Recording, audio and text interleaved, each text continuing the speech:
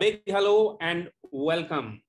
Thank you for joining in. On behalf of the Ashank Desai Center for Leadership and Organization Development, it is a pleasure for me to welcome you all. The Leadership Storytellers series is yet another marquee initiative at IIMA Ahmedabad. This is envisaged to be a platform that brings ideas and insights of renowned experts to bring forth the most interesting and trending leadership issues from a storyteller's lens. And who better to do it for the inaugural session than the inimitable Utkarshini Vashishtha, all the way from Hollywood. Utkarshini, as most of you would know, is an LA-based screenwriter. Gangubai Kathiawadi, the closing film of the Berlin International Film Festival, is today being loved by critics and audiences for its exceptional screenplay and dialogues that have actually been penned by her. Utkarshini completed her film schooling in the US and has worked with Sanjay Leela Bhansali as associate director on the superhit film Goliyon Ki Ras Leela Ram Leela. She's also known for writing the hard-hitting and powerful Sarabjit, which premiered at the Cannes Film Festival and was longlisted for the Oscars. Utkarshini's understanding of global cultures and stories comes from her having lived and worked in the US, India, and the Middle East. She's widely traveled and speaks 5 languages. And in conversation with her today is our star professor, Amit Nantiolier. Also, just to bring an additional housekeeping issue, Professor Pramila Agarwal, who was supposed to be there, also has run into some last minute emergency at home, because of which I'm going to be standing in for Professor Pramila Agarwal today. A warm welcome to you all, our audiences today, and you're all encouraged to post your questions on the Q&A. Welcome to the Leadership Storytellers, Utkarshini. It's a pleasure to have you with us. The stage is all yours.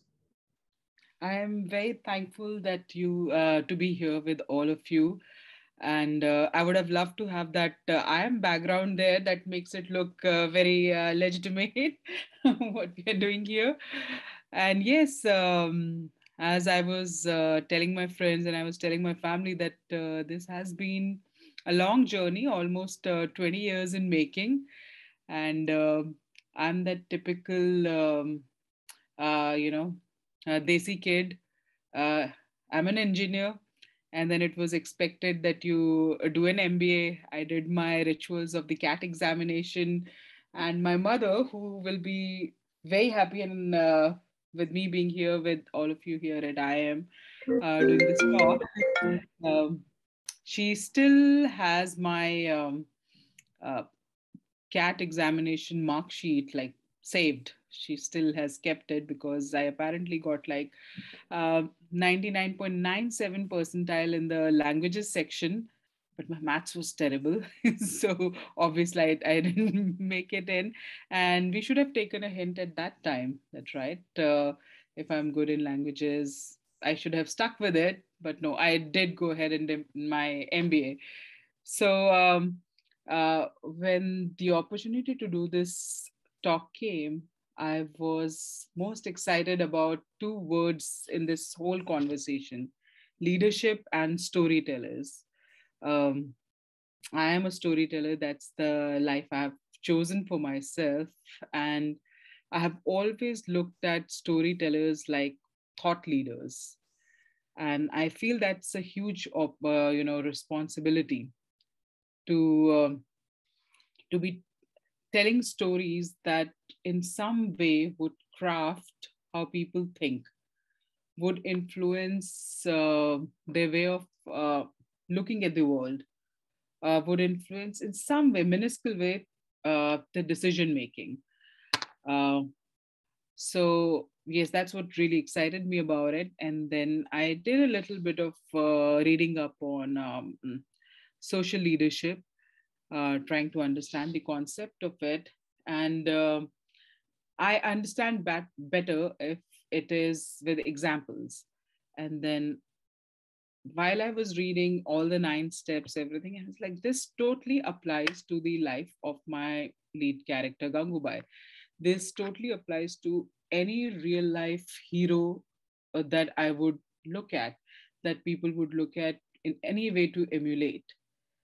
that a leader has to, first of all, create a space in which they would stand. And then they have to work out the myth. Like, you know, every hero has a myth.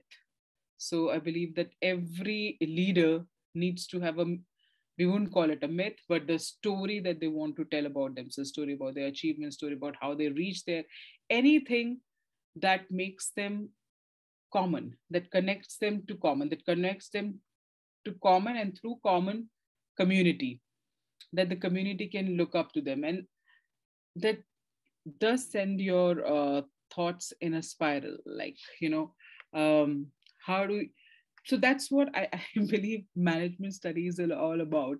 It's all around you. You see all these things happening all around you, and then you come to this point when you start applying these principles to it.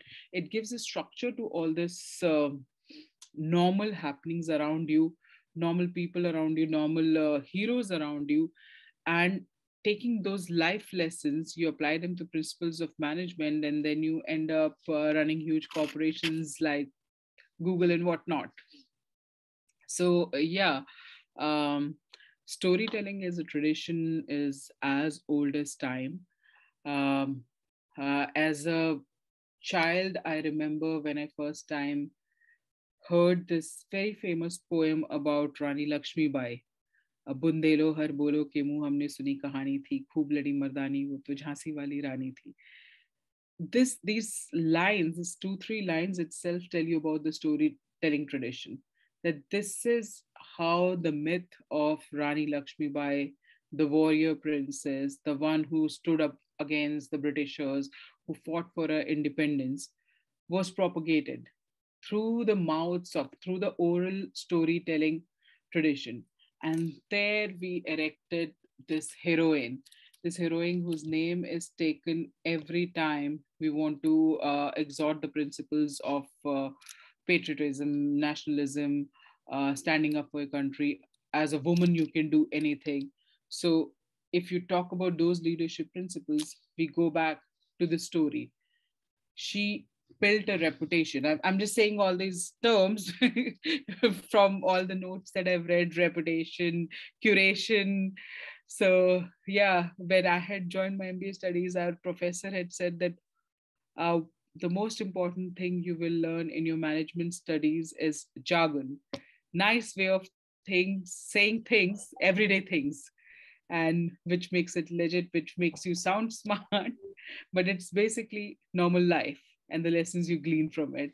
So yes, and as I'm a storyteller, as I am, I love to engage with the audiences. I love to learn from people, and I would love this session to be more about what you have to ask me and whatever information we can share through our the conversation.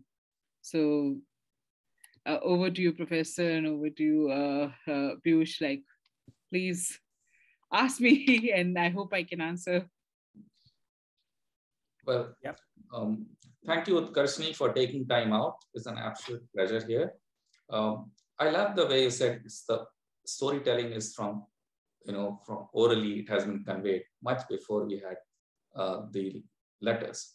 Now, let's get back to the latest, the movie Gangubai.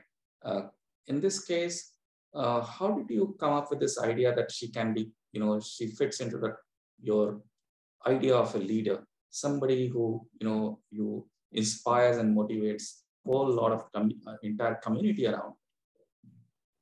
See, if we first look at it, like how the myth of a hero is generated, the mere fact that about 50 years after her existence, we still know her name, that her story has been written in words, put in a book, sent out into the world. That's the first sign that there is something about her character, about her achievements that needs to be told and retold. That we would take as a first step. And then you get into the reading of the story. And there you read about this woman who comes from the most normal circumstances. Like any hero, she's thrown into a very difficult situation And what differentiates a hero from a common man is the hero would always defeat the circumstances and rise above them. That's exactly what she did. But she did it remaining in her community, making her community's problems her own and fighting for them. And that's how she built up a reputation. Like, if we need something to be done, she is the person who will go ahead and do it. Um, which gave her, like every leader gets, like what every leader is striving for is some sort of a social authority. So she built up a reputation, she got her social authority, and then she built on that reputation and authority to do much greater things. That is what makes a leader or a hero sustainable. And those are all the elements we saw in a story. But what was the icing on the cake? What was the most exciting thing about this story was that she comes from the most forgotten, neglected, abused cross section of the society. Is this side of the society that I remember that for the research part of it, when we were driving through the lanes of Kamathipura, just the idea that we would step out of our car and stand there. For me, I come from a very middle class background. My mom is a teacher, you know, uh, but we come with those middle class society hangups. It was very hard for me to just step out on in those lanes, stand amongst these women. I'm a woman, but yes, I'm embarrassed. No, I'm not, like, I'm very human to admit this, that I did look down upon them. That something that they were doing was not proper from a woman of my social standing and background. But more and more I delve into their lives, I realized that they were heroes. Each and every one of them were heroes, because what I saw in those streets was laughter. What I saw in those streets was resilience, confidence. And we plucked little and little, because nothing is known of Gangubai except for those 30-page stories and this one photograph and one putla. So we have plucked the characteristics of all these women that we saw in the streets and put into this character.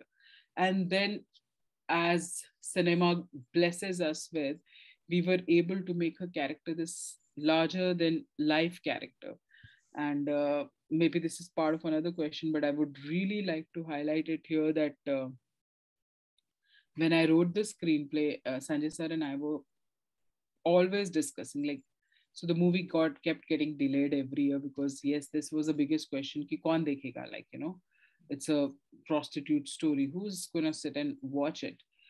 But how do we make it appealing to the masses? Because there is this thing in her story that's something that drives us.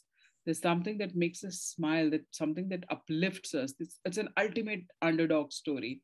So Sanjay sir always used to say, ki, we have to infuse it with color, with lightness. It's like how you give little children medicine. Thoda honey mein mila ke, like you give it to them. And uh, the feminist in me and the art side of me was fighting it. Nahi, sir, we have to show the reality of the streets. And it's like everything would be real, but in a more palatable fashion. And he went ahead with his vision. We have this colorful, bright movie.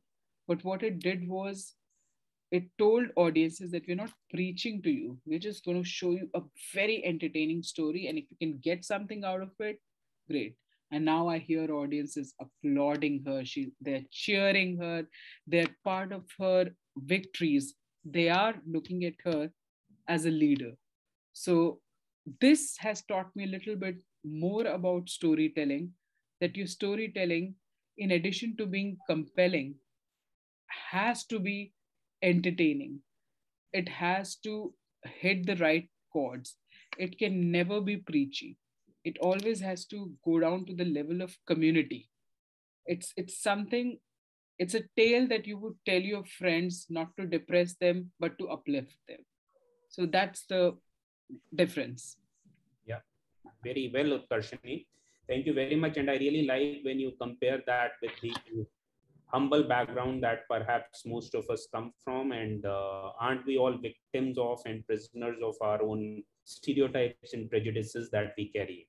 But when you talk about Gangubai and when you say that it is her actions that kind of inspired others to dream more, to learn more, to do more, and to become more, and that is perhaps what catapulted her to the position of being a leader, are you able to kind of identify for us what are those factors that kind of facilitated her becoming an effective, what could be called as a social leader? Yeah. See, the first and foremost thing that she did was tell herself and all these other women who were working with her that that's what we are doing. This is work. If a doctor could be proud of his work, a teacher is proud of what they're doing. For us, we're sex workers. So she was one of the pioneers of this thought process of uh, not prostitution. Call us sex workers. This is a line of business. She put it in the most crudest of terms for her audiences to understand, but she was going at a very social element of it. We provide a service, you pay us for a service, you are a customer, we are the vendor, and we all have to take pride in our business and apna kaam imandari se karo. You take pride in it, you do it with imandari, success will come to you, you'll make money. So she brought it down to nuts and bolts, and suddenly these women were no longer looking at themselves as victims. They were victim of circumstances, but not of their work. In their work, they gained agency. That if I do this, I'm doing it with pride. I look at it as business. I do it very well. I earn more money. That gives me satisfaction. That uplifts how I feel about myself. And Right. you do it to women, you do it to 20 women, you do it to 2,000 women. Suddenly, you have a community which has a sense of pride in themselves. And suddenly, this community is able to trace back the source of pride to this one woman who said it is possible and you can do it, and I'm showing you how to do it. So I think that was a very huge quality of her as a social leadership, a very huge social leadership quality of hers, that she found her space. She found her space in this dark hole where these women had suffered for so long, doing exactly the thing they're still doing, but without having a beautiful, nice envelope to put it into, without driving any meaning out of it. That's what she did. Okay, so that's very interesting. I did a couple of things here. I mean, one thing you said about stigma, right? I mean, a Gangubai is stigmatized, comes from a profession which is stigmatized, and still she could, overcome all these problems. That's one thing. And I like to, pick your thoughts on, what do you think about stigma? And the other thing is she's female, right? She's stigmatized and she's a female working in a very, desperate context, if you have to say. So in this case of the movie context itself, how do you see these things like gender or stigma? Does it play in terms of becoming a leader? Does it help? Does it hinder? I mean, and how do you think they can overcome?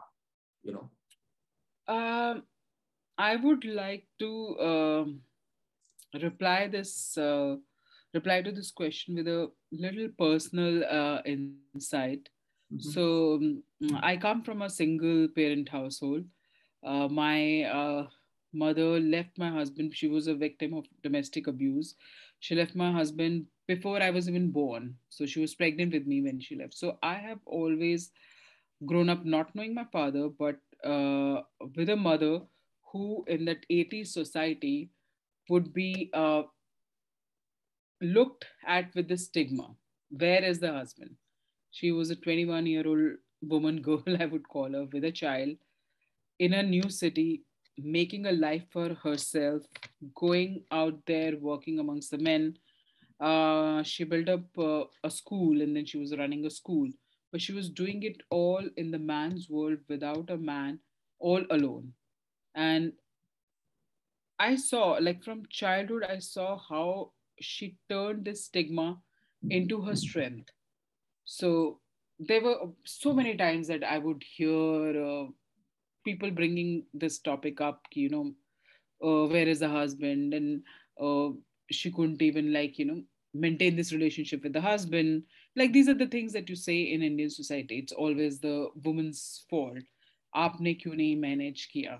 So you always get to hear this. But my mom is sort of a local legend at this point now, that any woman who was suffering would come to my mother for inspiration, that if she could do it, raise a child by herself, build a career by herself, make all these things happen around herself, then we could do it as well.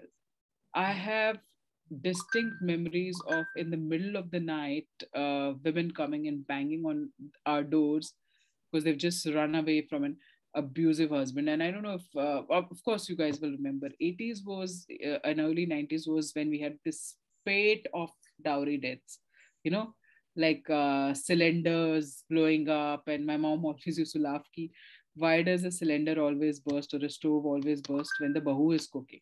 Why does it never happen when the mother-in-law is cooking or the sister-in-law is cooking? Why does it decide to do only for the uh, bahu? So yeah, she became a leader in her society by just doing things, by not uh, sitting in a corner and let others provide for her. She went out there, became a provider for herself, became an example, and she gained social leadership. She gained leadership out of it in the little society that we were in. And this has always inspired me. The underdog has always inspired me. A woman's ability to rise above. So I have grown up believing that there is nothing that is impossible for women. And when you just and I think this, now I'm raising two daughters, and this is the thought that I want to give them, that if you grow up with this thought, and this is very important in a country in terms of gender roles, that if you make your girl child grow up with this thought in this environment, in this household, where she believes that everything is possible, that she's never has this to, like, question her choices. Is this career right for me? Is this a boy's career? Can I go out at this hour? Is this doable by me? If you do not put the seed of doubt uh, in your girl child, she can achieve anything.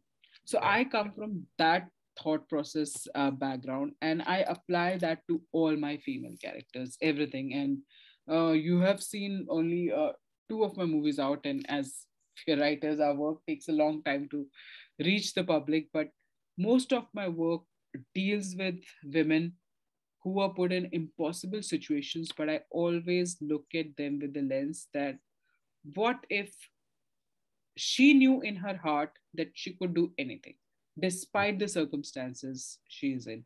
And the moment you look at that story with that lens, everything about it changes. Everything about your lead character dealing with the problem changes. So I hope I've answered your Yes, question. thank you We so can go much. more into it. Yeah. Yeah. So, Utkarshini, this is very interesting, and thank you very much for sharing your own personal story, and which is very, very inspiring as far as your mother's journey is concerned. I am going to be taking this back to where you started from and your own, you know, leaning in and doing that engineering and MBA degree and getting into an MBA school and realizing that jargon is what the perhaps the big ticket takeaway of an MBA education is. One of the big takeaways that is going to be there. So I'm going to be using a bit of jargon where I'm moving slightly away and Yeah. saying that very essence of leadership, as we are told, is that you have to have vision, right? Now, to me, leadership and learning are almost indispensable to each other. So I wonder if you could share with your, all experiences of writing such powerful stories and having experienced, the inspiring women leadership story at home as also otherwise. What are those lessons that you think we could imbibe from Gangubai's story as a social leader? Uh, First and foremost, I think, uh, like when we saw Gangubai's character, she she refused to let the circumstances define herself. That is something that I've noticed in my mother as well. She refused to let the circumstances decide how her life is going to be. So that is one most important lesson, be it men, women, anybody else on the spectrum, anybody in a life when you're faced with a difficult circumstance, even as a corporate leader, in any situation, do not let the circumstance tell you what to do. You have to tell yourself what you are capable of doing, what you as an individual would do to handle that situation. It is above and beyond the circumstances. The circumstances might be telling you that the economy is crashing and the housing market is failing, but then there are these leaders who swoop in and take decisions and end up making money in those times also. Even in the times of COVID, Amazon has gone ahead and done huge business. It's like, you know, so they did not let when COVID was hitting everything else. These are the leaders who uh, went above and beyond and said, no, Jeff Bezos does things like this. COVID does not define how Jeff Bezos does things. Jeff Bezos does things how he does. Similarly, Gangubai did things like how she had been raised to do, or probably how her head worked in those circumstances. Or maybe a flip came to her. We don't know exactly in her real life what went. What we have tried to create circumstances for her, but I believe that this is it is your mind telling you. It might be momentary. It might be inbuilt into your character. But when you are faced with this ultimate realization, when Gangu is faced by this ultimate realization that this is going to be my life now, there's no running from here, there's no escape from here. I can either choose to be any one of these women standing against this wall every night calling customers, or I can choose to run this place. And it's possible because there is somehow Sheila Masi has also reached in this position that she's running this place, right? So that is achievable. I can do this part. Then she reaches that position and then she thinks of what's the next thing that I can achieve. So I think a leader never stops. There is no ceiling for a leader. A leader would never rest on their laurels. So the first important lesson, you do not let circumstances define yourself. Secondly, do not put a ceiling on your ambition or what you can do. Don't think that this much is enough. You always have to keep striving. There would be another corner, another bend that you have to traverse and reach somewhere. So this is very distinct and thing that we realized in her career that okay, I'm running a brothel now, but what do I want next? I want to run the entire Kamatipura. Okay, I'm doing that, but what do I want to do next? So there's an opportunity. A leader always sees opportunity. That I am dealing with the man who runs the biggest bootlegging operation in the city. Prohibition time. I have the biggest clientele is coming there. They're sitting ducks. They're my sitting clientele. Let me get into this business. So she was always, always looking for an opportunity. I think those are the three most important lessons that her story imparts us.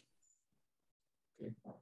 Um, Thank you for sharing that. I mean, so one of the things is like, it's always good to have these uplifting stories which comes, that cheers us up, and we can get beyond the pain and the sacrifice people have gone through it. But still, some people do struggle. And so even if you look at, say, and I like to focus on Gangubai, even though I know you have a body of work which is all with very strong, female characters. We want to get there in a minute.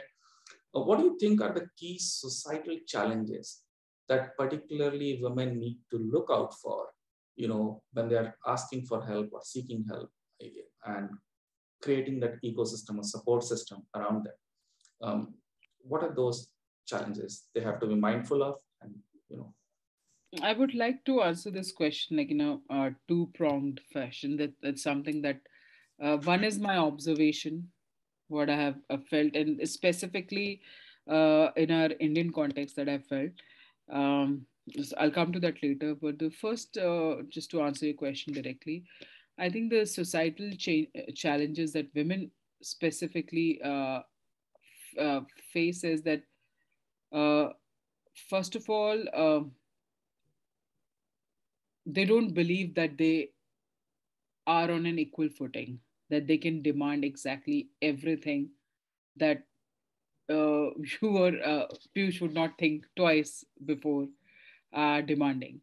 Uh, Women sort of feel that them having made so far is a great achievement in itself, and we should not be upsetting the apple cart. So, jitna mil raha hai, le lo, dream for it, but without upsetting anyone. And that, I would go back to what I had said earlier, that is just because of the limits with which we raise our girls, by telling them from the beginning that all these things are not available for you.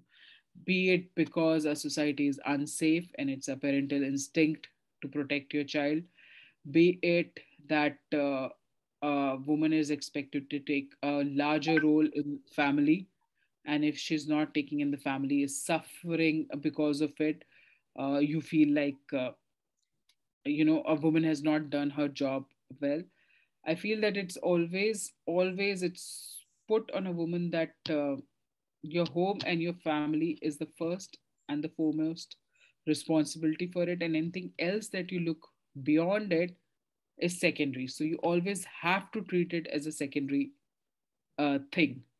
Uh, which brings me to my second thing, which is my observation, and it is that women, and if anybody who's listening to this conversation and is looking uh, that what could be a space in which you could turn social leaders, I would suggest this to you, that we have to normalize the concept of family in our work life.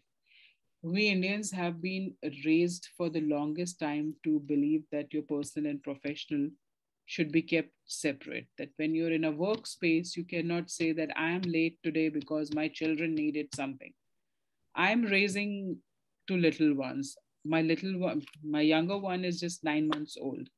And I feel like, when I work here in my Western setup, everybody knows that. They ask me if I have a Zoom today in like few hours and I asked it to be pushed by half an hour. I said I have a childcare issue, and it's absolutely fine. But this is a conversation I just cannot have if I'm in my Indian setup.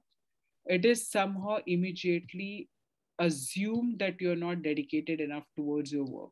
Like, why would you even bring up children? Hum sabke bacche hain. You should be handling it. Like, you should never bring your personal thing within your professional things. It takes away a lot of freedom and agency from women. They always have to hide it, uh, make compromises. Whereas if they're openly able to discuss that, I'm a woman, I'm running a household, I've got two kids, I will always have responsibilities, but that in no way means that my work would be less than the best. I would always give it the best. And as a woman, I'm a multitasker, I'm fully capable of doing it. But that sort of ownership agency is not given by a society to women in a workspace. We have to normalize that. We have to accept it that it's a part of life, that you can come late to work. You would not be considered a slacker. If you're a mom, you have genuine mother issues, you can go home. You do not have to choose. You can do both things best. And we have all these women in these global leadership positions, from Indra Nui to, I was just reading yesterday about it, just popped on my screen. And I'm sorry, that I've forgotten her name, Xerox's CEO. And she talks about it that I was not there all the time for my children, but whatever time I was there, I was the best, and I don't feel guilty for it, and do not make women feel guilty for it, for choosing career over being at the kids school performances or dances or games. So I just believe that we have to normalize that. That's the biggest, like, at least for me as a professional, that's the biggest challenge in the society. I have felt that I have been expected to be at meetings with people. So I returned to work when my baby was 2 weeks old, and out of those 2 weeks, I had spent 6 days in the hospital.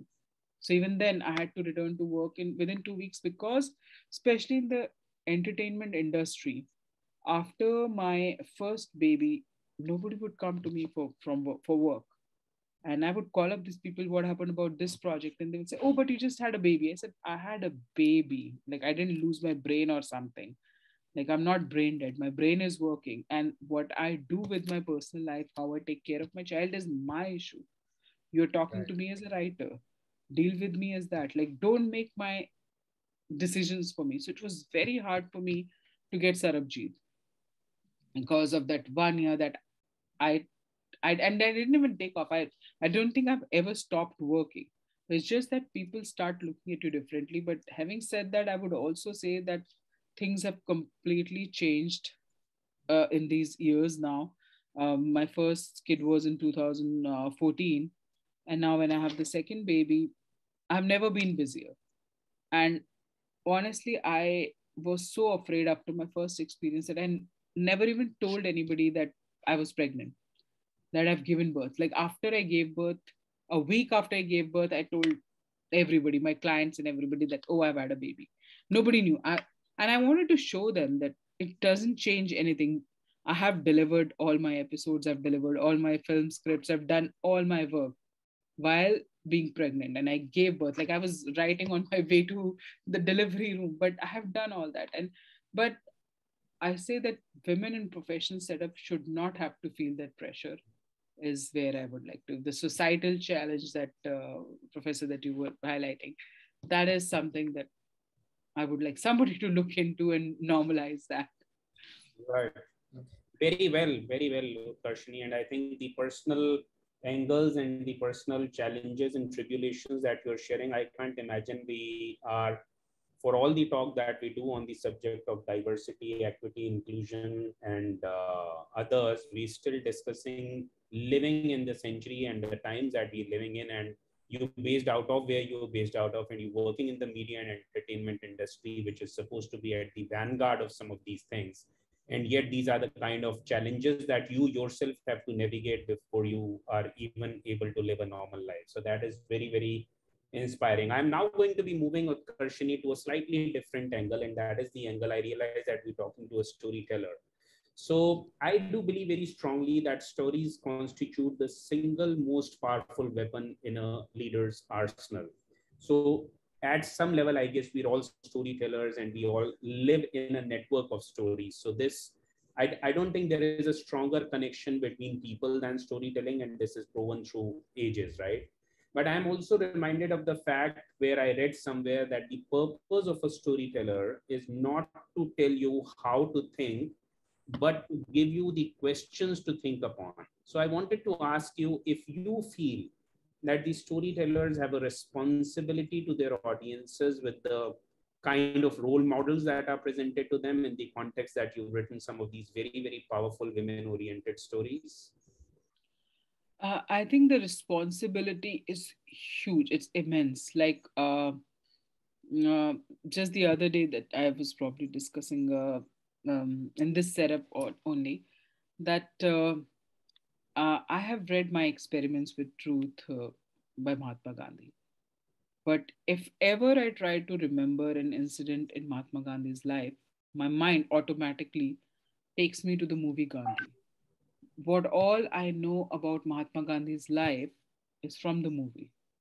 I would believe it to be the ultimate truth because I watched it as a child, I watched it as a teenager, I've watched it multiple times in my life. So, uh, what all I would say, anybody who's watched the film, the version of Mahatma Gandhi we know is Richard Attenborough's version, right? And because none of us in our generation have had the opportunity of seeing him live. So we may read his books, but the physical representation, because cinema as a medium has this huge power that it plays on almost all your senses, right? It makes you think, believe it. You're hearing, you're watching. It's your emotions are going in, are creating these visuals for you. Then every time you close your eyes and try to remember the moment, those visuals which have been put in your head come up, and those are the ones which inspire you. So yes, it's very important, and it's a huge responsibility that when we tell stories about anybody, any real living person, or whenever we create characters, our characters have to, we have a responsibility towards them, we have a responsibility towards the society. But having said that, a cinema is a reflection of the society that we live in. Always, it's not changed ever. Like even you would go the one extreme of the society would be represented by the avant-garde cinema, the other would be represented by the commercial cinema, but it is the society that we live in, and we cannot shy away from that. Of course, it might be magnified to the time 10 what we where we see on the cinema, but again, the kernel of the truth comes from the society. So that exists. In the case of Gangubai also, we made her life colorful, we made it brighter, we gave her these punchy lines. I feel that now when people talk about Gangubai, that's a Gangubai they're going to remember. That's the Gangubai they will have in their head. I don't think many people have read the book, Hussein Zaidi's book, or would know the 30 pages of story. So it's a huge responsibility. Like it scares me. Like when my daughters are of the age and they watch the movie, this is how they're going to relate to Gangubai. So I feel like we have to be very determined and clear that uh, that representation honors their memory in a certain way. We do not make heroes out of villains, but if anybody has any redeeming quality, that has to come out. Um, Thanks, Utkarshini. I mean, this is something which was already on the top of my head when I was talking about, as Yeah. storytellers, right? And despite all the books and everything out there on the internet, what do you think? The movies, the videos, they stay with us. Yeah. We stay with us.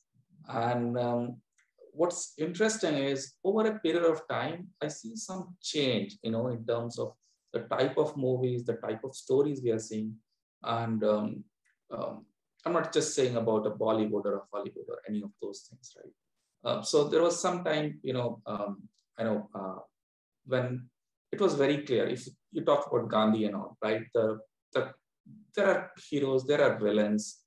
The person who is on the right side always wins.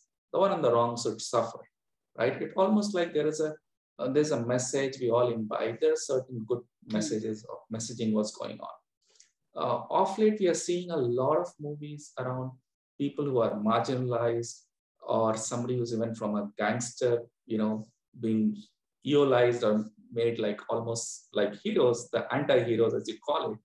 And sometimes I struggle, like, are we just turning around the whole idea of morality or what are we conveying, to the society?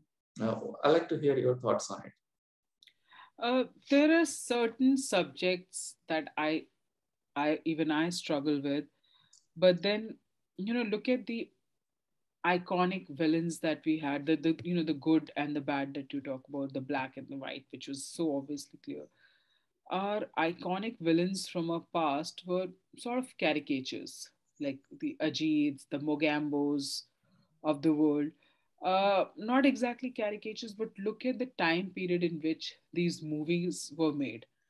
The biggest India was a fledgling country. We were coming to terms with our economy, with our hardships, with our colonial past. We were just discovering stuff like, what we were capable of. So, what were our biggest crimes? Smuggling, because as you know, the globalization had not yet reached. Our borders were closed. We were not getting all the stuff. So, our bad guys were the smugglers. Anybody who would harm the national interests, which Subhash Gaiji played a lot in almost all his movies. His villains were the foreign guys who were coming with guns, trying to take over things. All his karmas and all who were trying to pass drugs through our country. Who were They were all harming the nation. Now, over the time, as a country has grown, see what happens. And if you look at the Western cinema, if you look at the literature, the more you grow, more a sense of introspection you get. we start looking at ourselves, our society, like looking inwards rather than looking outwards. Like if earlier our gentler villains were the Amir Garib villains, Ladki ka Amir Baap, he would be the villain. If it was a sweet Rishikesh Mukherjee movie, if it's a bigger, larger than Shakti kind of life, he would be a smuggler, always, always. So outside influence corrupting our country. Times change. Now we are quite confident of our economy. Then we are able to sit on this pedestal and look at our own society and look at these heroes and anti-heroes in our own society, that what have we ourselves as a society have done to our people. So these gangsters and people that you mentioned, they have come from us. These are the product of what we did to our society. I think rather than putting them on a pedestal or looking at it with that viewpoint point that we are making heroes out of them, or we are trying to, sensationalize their stories, I feel that when a filmmaker or a Ram Gopal Verma, who's the master of it all, when he looks at these people, what he's seeing is a product of a society. When he made a company, which I absolutely love, I love the characterization in that. And when you ask this question of me, my first thought when you were saying this question is like, I see Vivek Oberoy's character and how much empathy I felt for him in this movie. They're all gangsters, they're all killing people, they're all bad guys. But the vulnerability of this character and where he's come from. Heroes and villains are not born, they arise from the circumstances that we have created out of them. I feel if we just don't look at that, uh, we are making them shine, or we're giving them space to say their stories on a cinema screen. I think that's the biggest grouse people have with this topic is कि अब criminal पे picture बनेगी और हम देखने जाएंगे, but people go and watch it. The idea is not that we want you to sit in a theater and applaud when a once upon time ka Ajay Devgan comes on screen with his wonderful lines written by my mentor Rajat Arora. So that's not the idea. I think like if you look at it properly, is the idea that this character, this boy, was created in our society, in our lives, by our circumstances. There were things taken away from him for him to reach to this point. And that's how literature has also grown. In any time period, you pick up Russian literature, you pick up any literature, that it goes more and more introspective, that more and more you start finding faults or creating these anti-heroes out of your own society.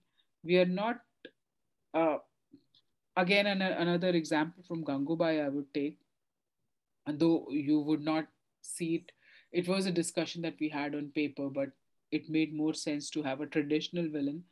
The character of Sheila Masi, who is Gangubai's brothel madam, who is kind of cruel to her, who's hardened.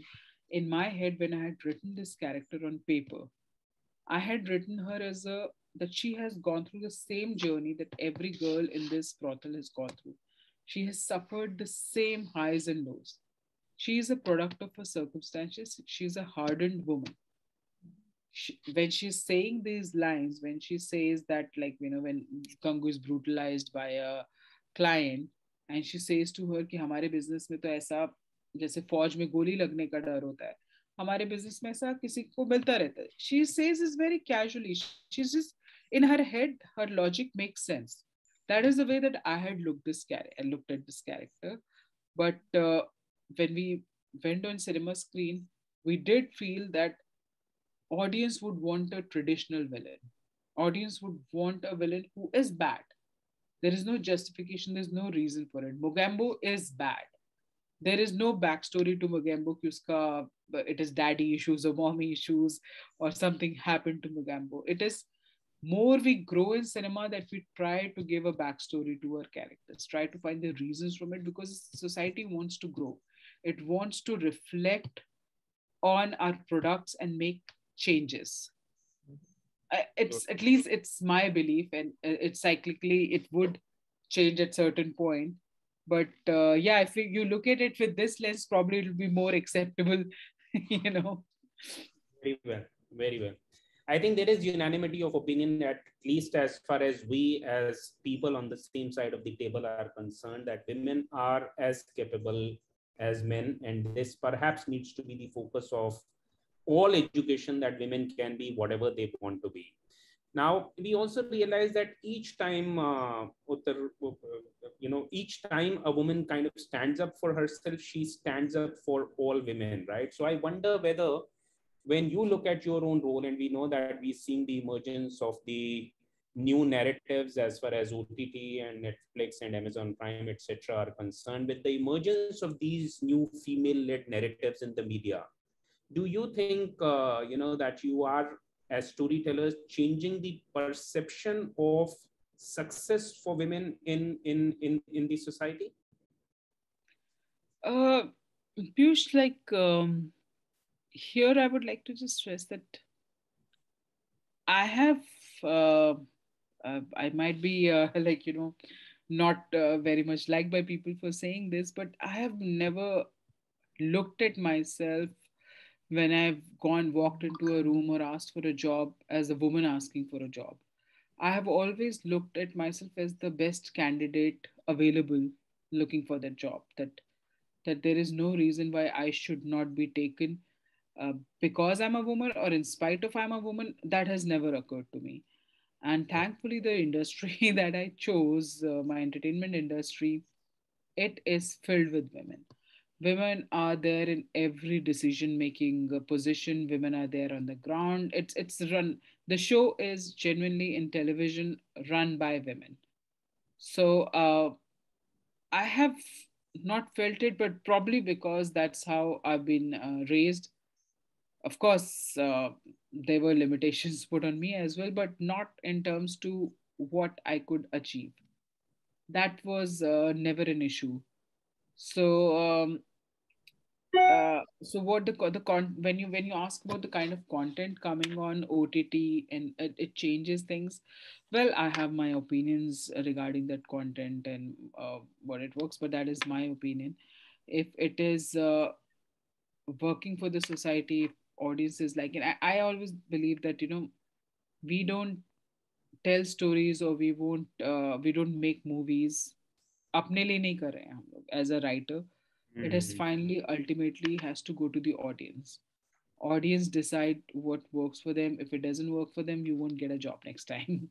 And then your voice gets shut down, and suddenly you're really good and it was a fluke. But you have to trust the audience. So whatever you're seeing coming on OTT working, if it's working, which metrics are available for everything, more will come of it. And if it's not working with the audiences, it's just going to die its own peaceful death. So society will choose what they're all right with, what they want to see, what inspires them, what exhilarates them, and then we will just continue seeing more and more of it.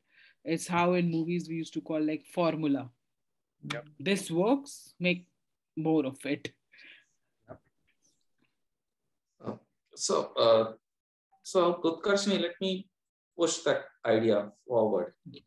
So, we have been questioning some of our stereotypes or beliefs about what is right, who is the hero, who is the villain. We are seeing a lot more females coming into, or female-centric roles, I will say, at least in the movies and everywhere else, which is all, which goes a long way in some ways of, if you talk about equality, gender equality, and, actual empowerment. The question is, what are the other narratives that you think we should focus on?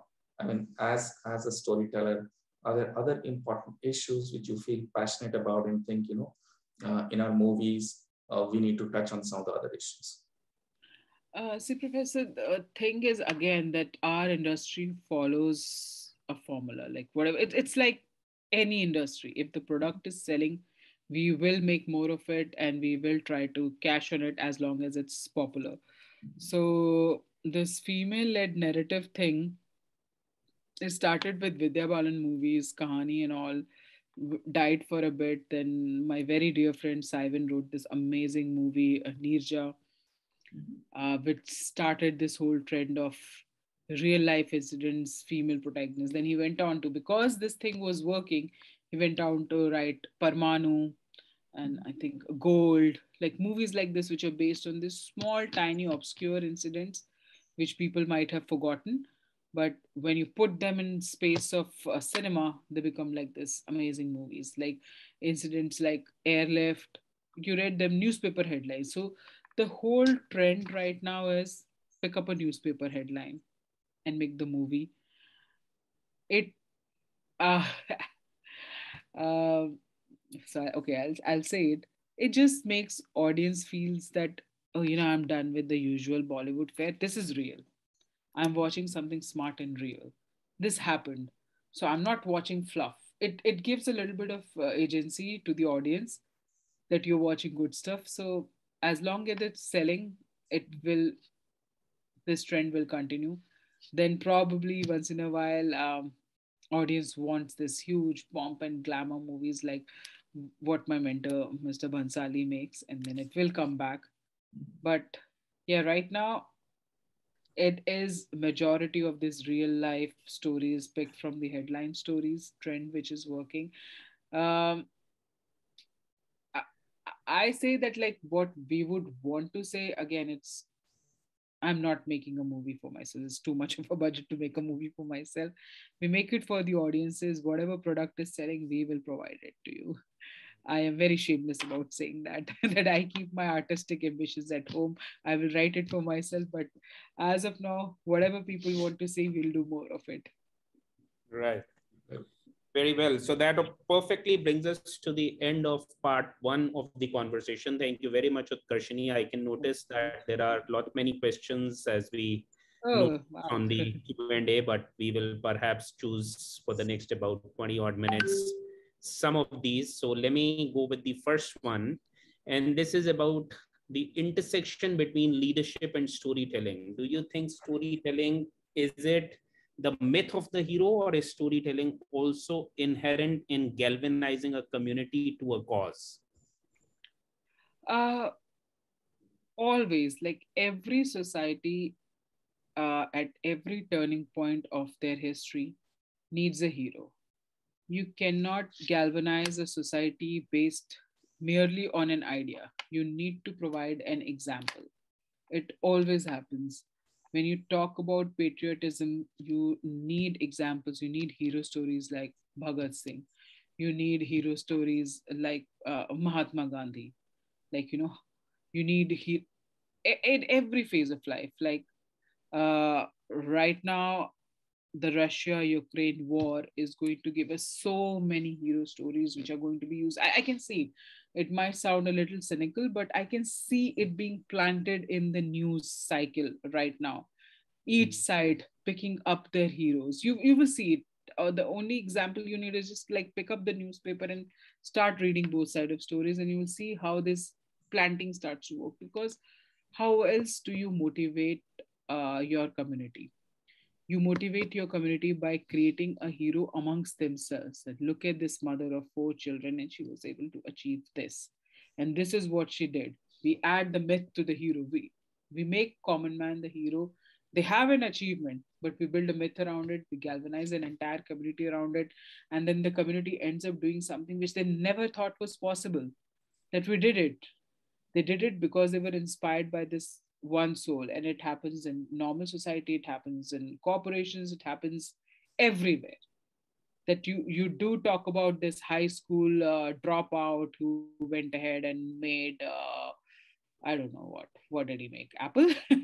And then you talk about this college dropout who goes ahead and makes Facebook. You build your stories. You I don't believe that there is any leader worth talking about if he does not have a myth attached to them. A myth is probably the wrong word. The story is what makes them real, which brings them down to the common community denominator where community is able to associate with them, relate to their struggles, relate to their stories. Why do you think Indra Nooyi sits in all her important meetings and all her roundtables and talks about this story where when she comes back home from work, her mother tells her that घर में दूध नहीं है, जाके दूध लेके आओ. She humanizes herself at that very moment. She makes herself the every woman, the every mother who has to go and buy milk for her home, even while running a corporation. And then every woman who's sitting at a desk starts getting the aspirations of the corner office. Indra Nooyi could do it because I do it. I deal with my maid every day. I can also get the corner office. I believe that's the power of storytelling. Yeah. It makes things easy. Yeah. And comprehensible. Yeah. So there's another audience question about how do you initiate the story? It is an idea you're building, or it's just an incident that becomes the catalyst? It varies. It always varies for me. Um, Sometimes it's an idea, just a thought, something that I have read, and it totally starts inspiring this spiral of thoughts in my head. Like recently, I was just reading. Like it's a very recent example, so I'll bring it. Like probably if I find time, I'm going to write something on it. I just read about this surrogate mothers in Ukraine who are giving birth now, and the parents who are in US, China, uh, some parts of Europe are not able to retrieve their children. So these are the couples who have waited for years to have children. They get these babies from surrogate mothers, and the surrogate mother is stuck because she can't escape. She can't escape with the child, paperwork issues, everything. So this woman and baby, which was supposed to be a business transaction, are now stuck in this bombed out place in a mother and child dynamic because there is no other choice. And I was reading about this article and my thoughts keep spiraling. So this is an idea which is inspiring me currently a lot, and I might just write a short film over it. So yeah, society inspires me, people around me inspire me always. Something I read, something I see happen, a person. I get all my ideas from the life around me. Yeah. Or if the producer comes with a big check and an idea, that works also. Yes. Money makes the mayor go. All right. So this is someone, and I know that we have some very young leaders who are going to be breaking into a tremendous career, the kinds that you were mentioning.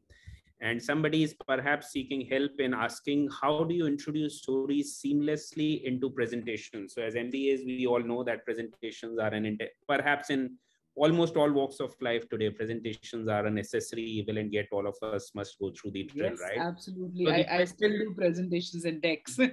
So yeah, yeah, but we just start calling them decks now when you're in the entertainment industry, but there's still presentations at the end of it.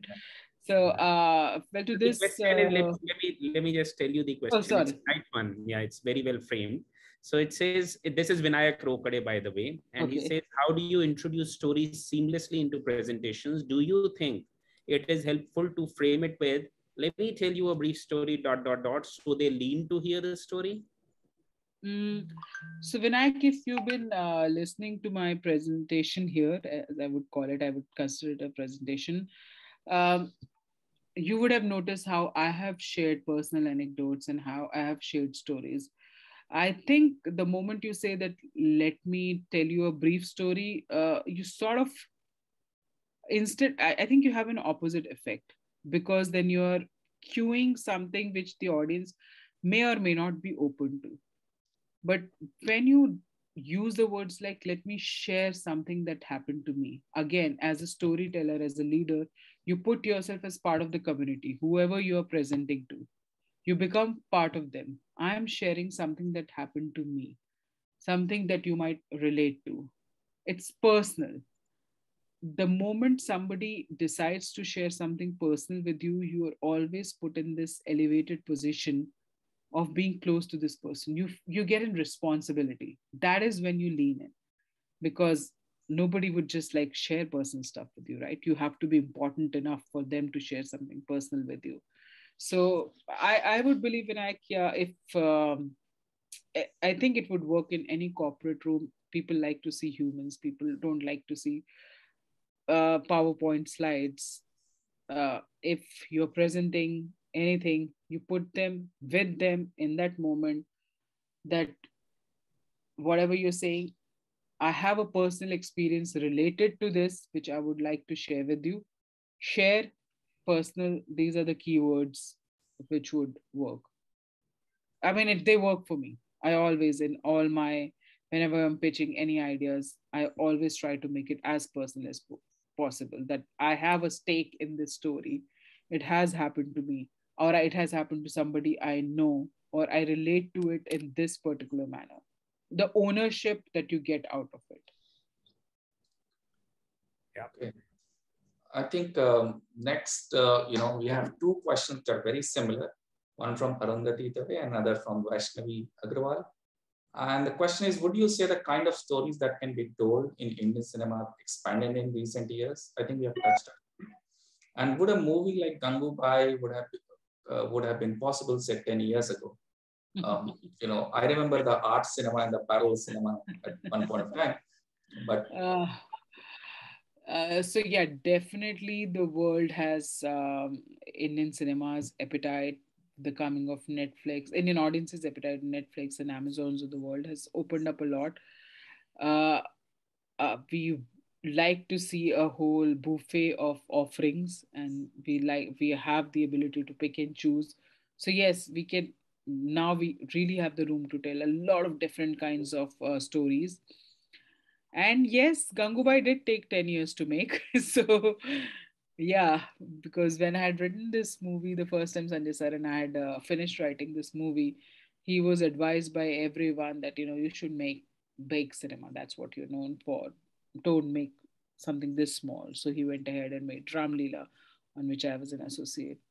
Then again, they said, oh, this movie has become a hit. You should just ride the wave. Then came Baji Rao and Padmavat, and every year he would pick up this movie as like, but every year producers start believing him more and budgets were coming in. And finally, now he was in the position that they would give him a budget blindly to make anything. But imagine walking into a room and saying, I'm making a movie on sex workers' life and give me these many crores. The question which is always asked is, hero kaun hai? Like, koi hero nahi hai. It's just this girl. नहीं, but male lead कौन है? कोई male lead नहीं है. It's just this girl. But yeah, society has changed. He has been able to uh like what I would say. What is your social leadership term? He's been able to build this social authority. Now he's built a reputation. He's got this social authority that he can ask for this kind of money to tell this kind of story, and he gets it. Yeah. So yes, sometimes it does take 10 years to get things done. Yeah. The best meals are always slow cooked, perhaps. So the next one is, who are some of the other women leaders who've inspired you in terms of leadership? I remember you did talk about your mom and some of the Gangubai, of course, but who could be some of the others that you could instantly think of? Oh, always Anandi Gopal. I find her story fascinating. India's first woman doctor. I think, my God, what a story she has. As a storyteller, also, she inspires me. Like, what a beautiful layer she has to her story. And then as a woman, also, I feel like her achievements have not been highlighted enough. And if you ask me, it's like there's one story I want to tell. I want to tell her story again. Uh, so, and of course, as I mentioned earlier, my mother is my biggest influence.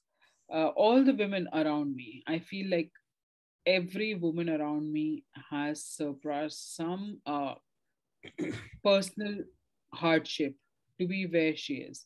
When I walk into a room and I see a room full of women or half full of women, they're all my heroes because they have had a hard journey getting to that room. It's some just by the society, by doing by being told that you can do this. It's not really a dream that a girl should have. Some from themselves, but everybody has fought to be there. So yeah, we are surrounded by heroes. Yeah. Nice. Utkarshini, the next question is from Mubarak Ali. And the question is, there are two parts to it. So one is why storytellers are attractive in life and business. I know it's a big question. And the second part is, oh, tell us about one of the most compelling research that explains why stories are important for leadership and influence. Okay, I am. Yeah. Okay, wow. So storytellers are attractive in life and business. Thank you, Mubarak. It's been a while since I've heard that, but yes, I think like everybody likes uh, stories more than numbers. I think, like, if you're just presenting an Excel sheet, unless until you're Jeff Bezos and you're looking at your top line, you would not be too excited by the numbers. But everybody loves a good story, everybody loves to be entertained. So that is a part of the attraction. And I'm sorry, what was the second part of the question? It is about, can you tell us some recent research that explains why stories are important for leadership and influence? So, the most recent thing that I read, and I was like, whoa, it's just a story doing rounds on Instagram and everything. And it's about like Putin's origin story. I don't know if any of you have come across it. yes. As of now, like the soldier walks in, his father walks in, and he finds his wife who's like put in a pile of dead bodies, and he drags her out and nurses her back to, finds out she's alive, nurses her back to health, and 8 years later, Putin is born. I think that's an ultimate superhero origin story that it could be real, it could be planted, but everybody, hero or villain, like he's hero to some and he's villain to some, but whoever looks at him as a hero needs to hear that story, right? That's the story. Their hero can't be just born in some regular hospital. That hero needs to, their hero, somebody who's doing such great stuff, needs to do this. And that's something that fascinated me. Like immediately I read it and I'm like, wow, this is such a lovely, like, myth generation, like such a lovely plant. Like how, if you ever, like my mom always used to tell me the story about Lal Bahadur Shastri, that he used to swim to his school with his bag on his head. And that's an inspiring story that you would love to hear about a leader. Maybe he did it once in his entire lifetime, but that's the myth around which his persona is built, that this is what he did. That Dalai Lama always has a sui, like, a needle next to him when he's eating. Even if a grain of rice falls, he won't waste it. He'll pick it up with a needle, wash it, and eat it. You cannot waste food. You learn all these lessons. So leaders build these stories, most of them true, some of them constructed, but they have to build this myth. But what did this teach me as a child? That, oh, do not waste food. Oh, Yeah. if Lal Bahadur Shastri could get to school in such hard circumstances, I am privileged. I should be grateful for the life and education I have and learn from it. So, yeah, these are the instances that I would remember. Putin's being the most recent, as per your question. Yeah. So this has been tremendous, but this is what I suggest, Amit. We will have to kind of take a call on the barrage of questions. I think we will just have two last questions, one perhaps from me, which I will read out on behalf of Aditi Bajaj, who's asked this question. And the last one could perhaps be by you, Amit. What are the basics of writing story, and is it important to have a protagonist in the story? This is Aditi Bajaj's question. It's Aditi's, yeah.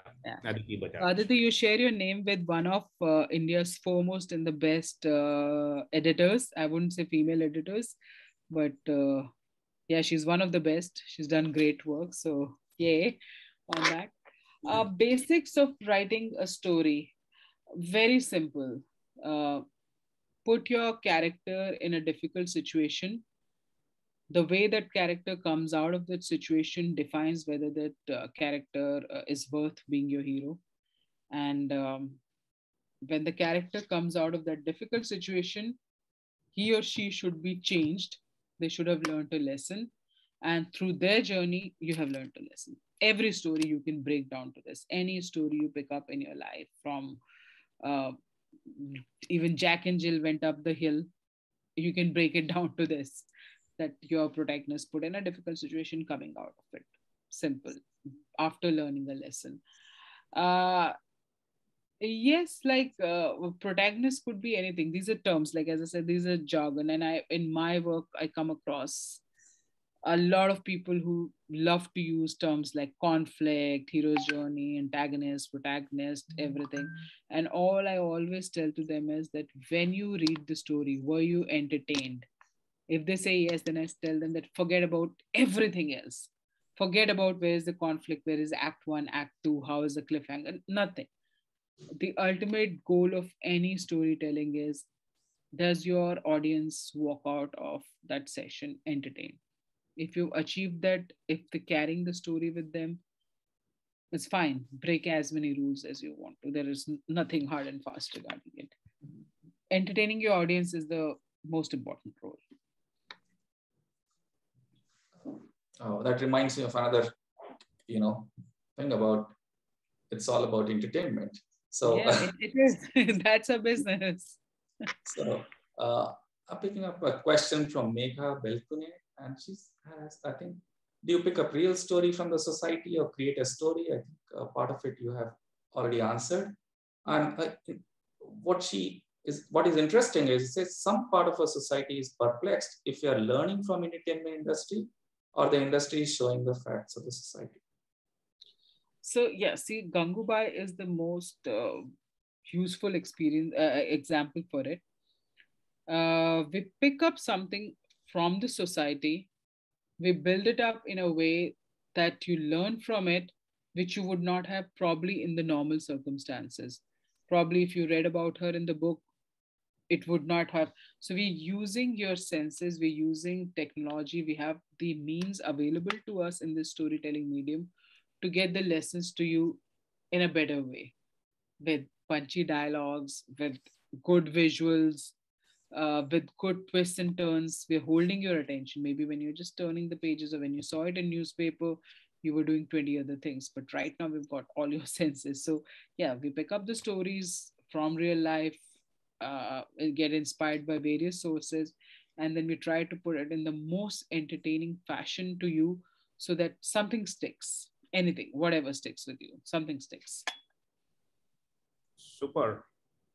I think just about time. Thank you very much. I am reminded of the quote, the hardest arithmetic to master is that which enables us to count our blessings. So with greater and greater contribution of women in all walks of life, I wonder where we would have been if we did not have the active participation, support, collaboration of women. Women in leadership rock. So at Ashank Desai Center for Leadership, we profess and harbor large ticket ambitions for active gender participation. And I would say what an exciting discussion for sure from all the angles that you covered it so beautifully, Utkarshini. Excellent nuggets, truly, Utkarshini, and excellent moderation, Professor Amit. So on behalf of the Ashank Desai Center for Leadership, it is a pleasure for me to thank you all first and foremost to the leaders out there. We've had yet, yet another unprecedented turnout. Thank you very much for tuning in, and I hope you had a great time. And in conversation with Utkarshini today was Professor Amit Nantioliar. And thank you very much, Professor. And we were privileged to have with us today the inimitable Utkarshini. Thank you, Utkarshini. You rock. Thank you so much for having me. Thank you so much. My personal thank you for agreeing to speak at the Ashank Desai Center. Okay. Thank you. Bye. As I said, you made my mother very happy. Thank you so much. Thank you. Thank you, Utkarshini. And thank you, viewers, for joining us.